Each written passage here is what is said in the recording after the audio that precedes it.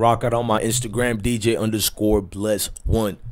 Rapper The Game got something to say to women out there, men out there, and he's going in on his responses, the way he's doing it, the way he's speaking about it. The game has grown up and elevated to something different. Now, before we get to all these experiences and show you all these great responses, receipts by The Game, let's go to the actual receipting questions that he's giving. Now, The Game said like this: let's normalize that is being normal. You don't need a Chanel bag or a BBL to be considered beautiful and feel like you're more of a woman.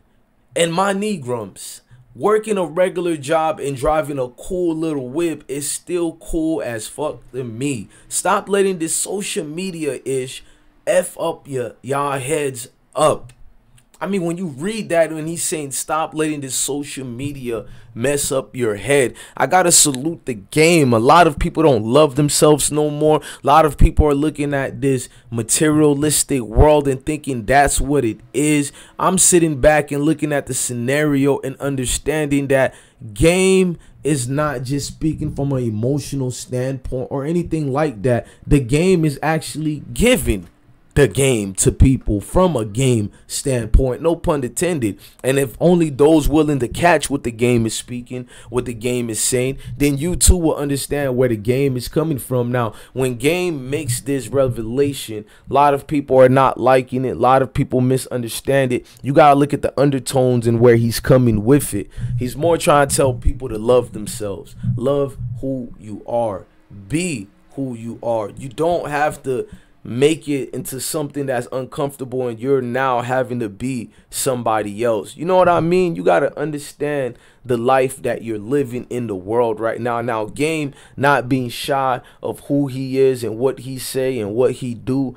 Game steadily preaches this and he doesn't stop it. He continues this, what you call it, pattern of preaching to people. People can say what they want to him, but he has words that echoes a lot of us understand and care.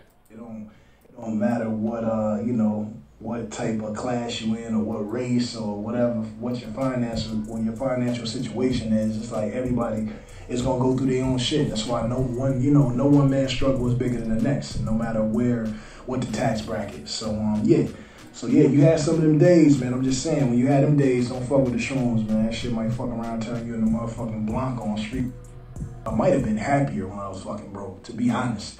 It's like Big said, like, more money, more problems, you know what I'm saying? So, yeah, I might have been happier when I was broke. Not saying I'm not happy now. It took a minute for me to get to this point I am now because, you know, the music industry wasn't all I thought what it was cracked up to be. It's a bunch of, like, smoke and mirrors, a bunch of fake shit, fake niggas, fake. See, he's telling you about the fake world. He's letting you know about his feelings and what the situation is like. So I salute a man like The Game. If you don't like who he is, at least appreciate the message that's being given. That's the least you can do being a human being. The message is somewhat to my standpoint of the way life needs to be. Look, man, I'm your God bless one. Thank you for watching another episode of IsmokeHiphop Live. Go to my Instagram, DJ_bless1, and rock out with the most winningest team out here.